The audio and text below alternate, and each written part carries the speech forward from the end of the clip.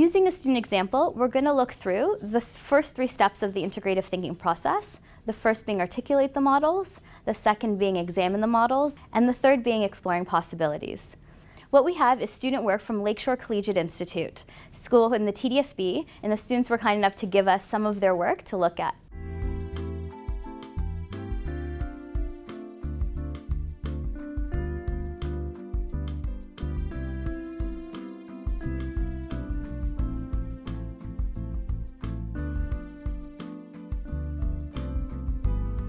So in this first step, they're articulating the opposing models. And what we're really trying to highlight through these visuals is the tension that this ice cream company is facing. What you'll notice is that in this first one, they had to cross off the title. They initially named it The Good One, which by default would have had the second model being the bad one. It is hard to believe that there's value in a bad model. And so we asked the students to rename the good model so that they could give themselves a chance to see the value in both. The second thing to note is how they've made their ideas very visual. The reason we asked for that is that a picture speaks 1,000 words. It helps to create a shared understanding among all the members of their group, and using pictures and words to do that is very helpful.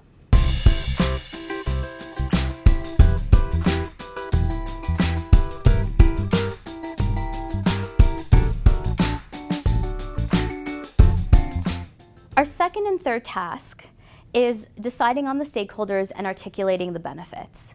So what you can see from the student work is that they've chosen the customer, the employees, and the company as their 3 stakeholders. And what we have are what we've called benefit bubbles. And each benefit bubble is meant to be the voice of that stakeholder saying what is good for them of that model and how is that good produced. I want to show you one particularly great example from a student work. It says that from the customer perspective of why having a more traditional ice cream company is that I like that this model gives me financial flexibility because then I can spend money on other things. The reason this is a good benefit is that it helps to uncover why would somebody choose to spend money on a more traditional ice cream than on one that might be more ethical, and might that be a key to unlocking new possibilities. Our third task is looking at the benefits of each of the models. This is what students have wonderfully named the pro-pro chart. We do this because we're looking to understand what is good about each of the opposing models so we can take the benefits and use those as the building blocks towards a better answer. A lot of times you make pro-con lists, right?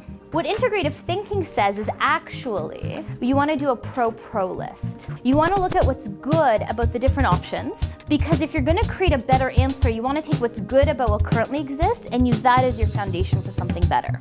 Step 2 of the integrative thinking process is examine the models. And this is fundamentally a sense-making task. It's once I have the benefits in front of me, what do I understand now? What is something new, a new insight that I have that I didn't have before? And we asked students 3 ways to look at the benefits. And of course, there are so many more ways to sense-make than these 3, but we have found these 3 to be a helpful first go. The first thing you'll notice is the hearts on some of the benefits. That's asking students, what are some things that you could not live without? Of all these benefits, what must you keep? You'll also see lines between ideas. These lines are about helping students make new connections. How are these benefits connected to one another? What causal relationships might there be? And then the third step is, or the third question is about saying, if you could synthesize this model in one word, what is the heart? What does this model have to offer?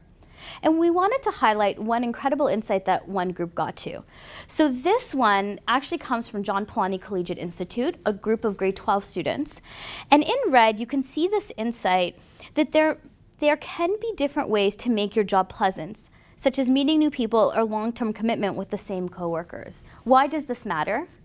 Because initially, the way that this company created good working conditions, they did it in a particular way. And these students are starting to question the assumption, is that the only way to do it? And by asking if that's the only way, they're starting to imagine what else might be possible to still make their employees happy. The second piece to show you is going back to the grade 9 students from Lakeshore Collegiate, is the messy part at the bottom. This is when we ask students to say, so what is one word that would summarize this model, that synthesizes it, the heart of what this model has to offer? And this is a step that can take a really quick, easy couple minutes, or actually we've seen groups take hours to do it. And this group still hasn't landed on their word. But you can see that they started with dreams and then really scratched that one out. Went to peace and scratched that out. And have maybe landed on relationships, but they still don't entirely know. And that's okay. Well, the key here is that the conversation that is getting them to synthesize is helping them to really dig into what is the benefit that this model has to offer.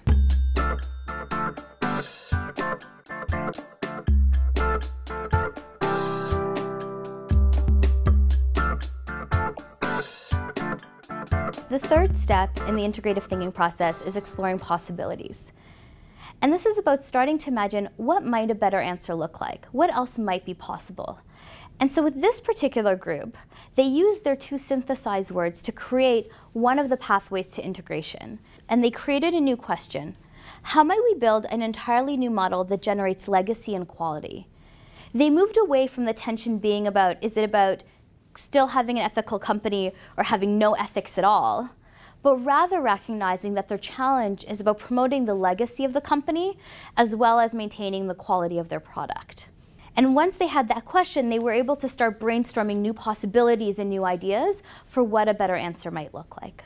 What you see in the integrative thinking process from start to finish is this shift between starting the challenge of looking at this tension, and for this company it was, do we maintain the ethics that our company was founded with, or do we move towards a financially sustainable model that doesn't involve ethics? And we see students who looked at that tension and used the integrative thinking process to dig more deeply, to go in, to see new things, to make explicit some of these benefits that they didn't know existed, and use those as the building blocks to a better answer. And what step 3 shows us, this exploring the possibilities, is that you can start with attention, but digging deeply allows you to move beyond it into imagining new possibilities.